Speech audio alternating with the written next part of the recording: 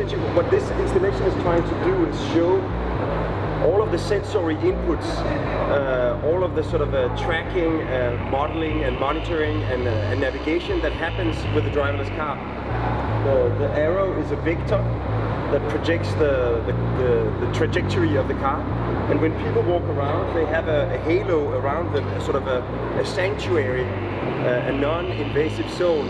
and as the car sort of sees this dynamic space that social space is, like the living city is not a fixed city of solid objects, it's a very dynamic space that is constantly being recomposed,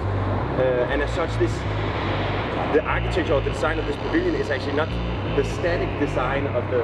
few elements, but it's the dynamic composition of people and cars moving around.